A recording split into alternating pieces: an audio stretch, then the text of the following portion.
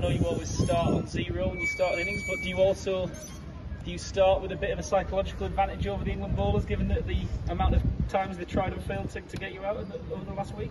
Nah, I think it's a fresh venue, fresh pitch. You got to start from 0, so got to start right over, to be honest. And are we right to hear that this pitch is a little bit livelier and it might be a slightly different rhythm than the last couple of weeks?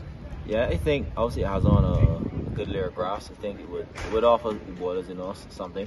And we just, as batters and as bowlers, we gotta stick to the plans and work extremely hard. Are we looking at an unchanged West Indies team for this decided?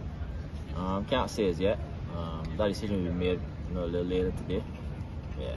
Is it a tactical thing or is it a physical thing because of the hard work that's already gone into this series for the bowlers? Maybe more tactical than physical. Tactical. Yeah. Okay. Do you think the balls get some swing here? You get a kind of clouds come rolling off the hills, don't they? Yeah. Normally here it gets, tends to get some swing. So I think it'd be a good cricket pitch, to be honest. I think the bowlers would get something, and the batters, you work hard and you get rewards as well.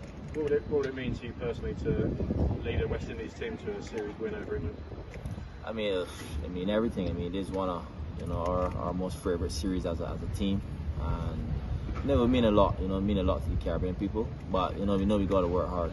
England obviously is going to be coming even stronger this game, so got to work hard.